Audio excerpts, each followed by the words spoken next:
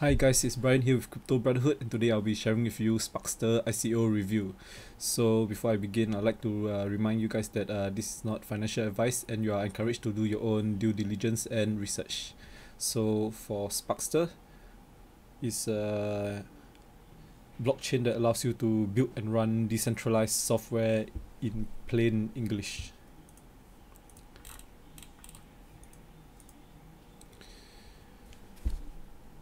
So the main selling point of Sparkster would be to allow you to build decentralized applications easily without knowing any coding at all. So you can do all of this in plain English without any single line of code. And the platform will be built on their own decentralized cloud, and they boast a high transaction output of 10 millions per second. So you can see from the chart, this is one of the way they implement their coding, which is to use blobs. You are able to connect different functions together using blobs.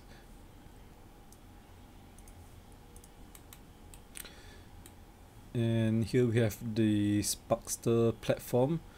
You can see it's pretty similar to some of the drag and drop functions on out there that are like Shopify, where you can just drag and drop and be able to edit right on the interface itself, so no coding required, and it utilizes a simple drag and drop to implement code functions and smart contracts.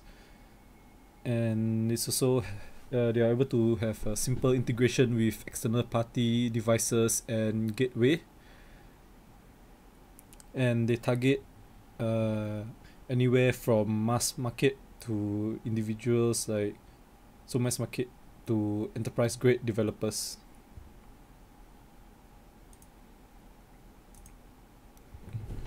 For their decentralized cloud, they will utilize both cell phone and desktop computing power to run nodes.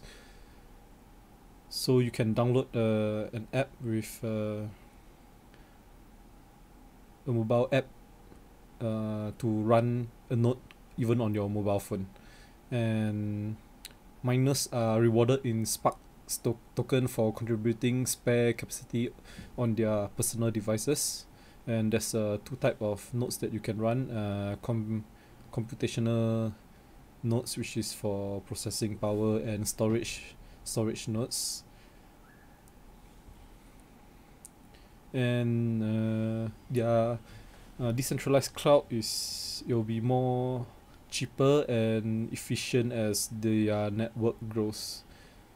Comparing this to the traditional cloud computing services such as Microsoft and Amazon, the traditional cloud computing cost remains constant, while decentralized network costs becomes cheaper as the network grow.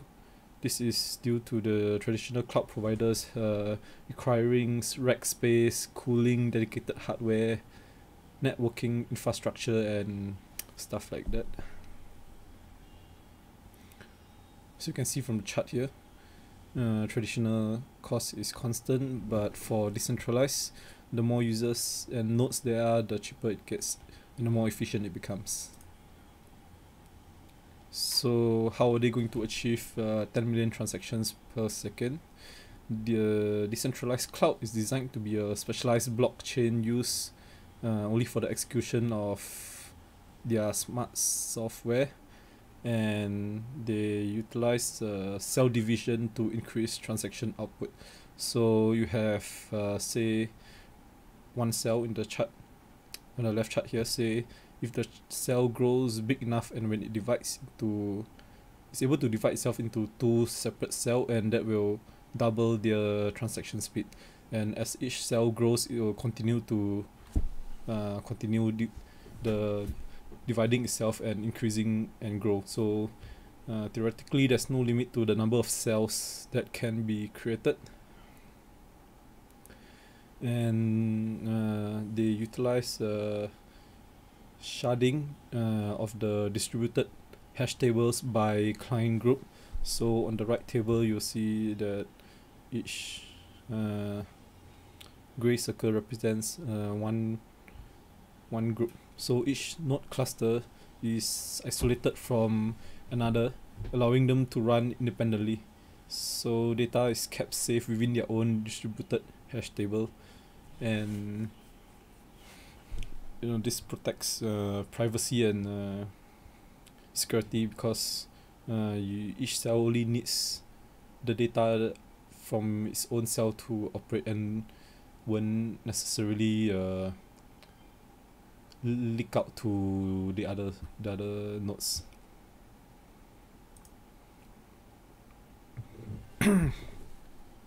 So the Sparkster currently support Ethereum smart contracts and IOTA smart transactions via the IOTA Flash Channels.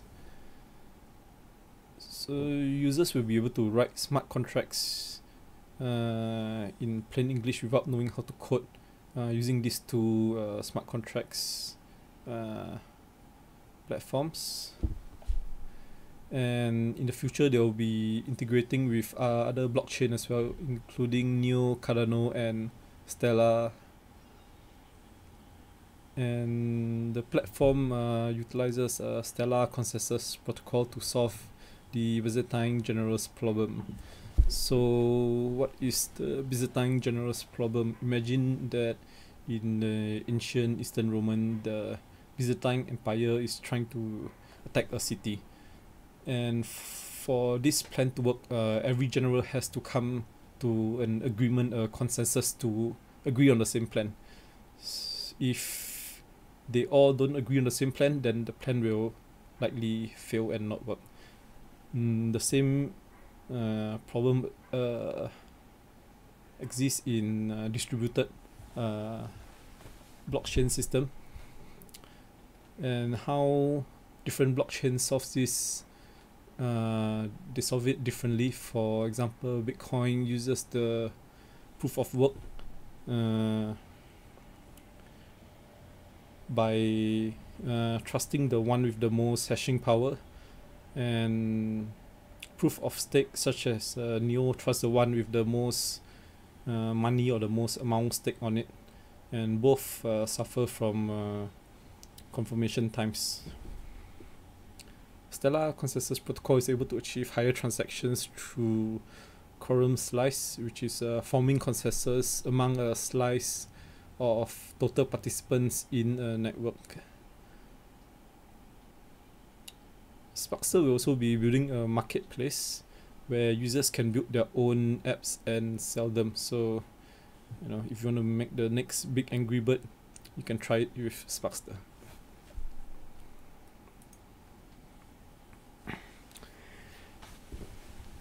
They also already have two strategic partnerships.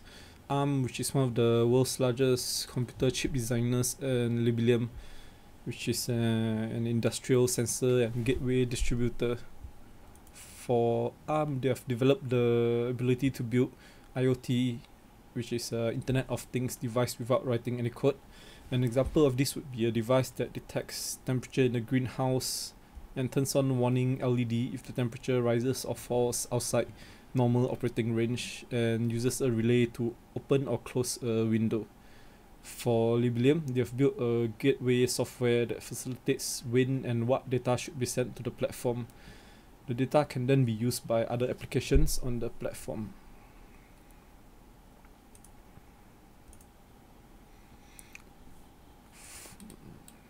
For the roadmap, you can see that the development of the platform started in 2014, and they signed the partnership with and Libelium last year in 2017, launched the fully functioning enterprise grade platform earlier in April this year, and they've launched the marketplace and filed a patent in May. Next year, they're going to be integrating Neo, Cardano, and Stellar as well to facilitate payment transactions.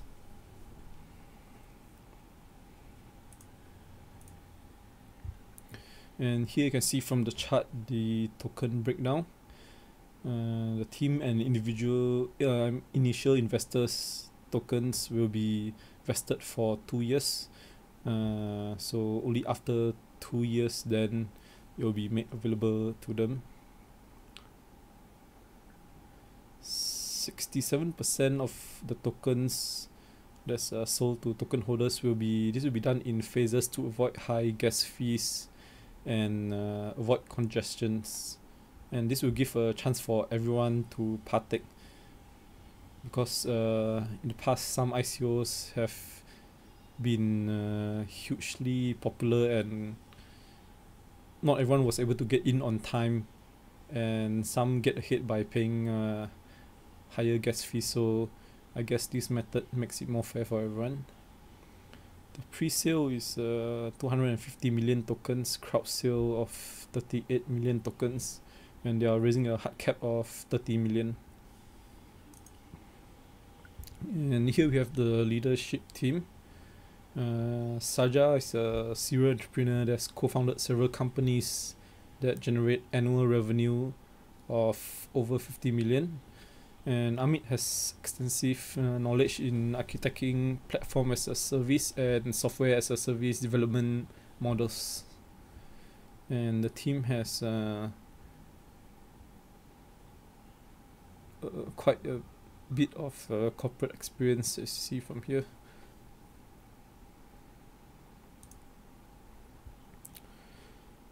For their advisors and team, there's lots of team members here, like with various background, notably AI and Internet of Things. And for the advisor, Gary is an expert in computer programming languages, and one has 20 years of experience in the corporate world.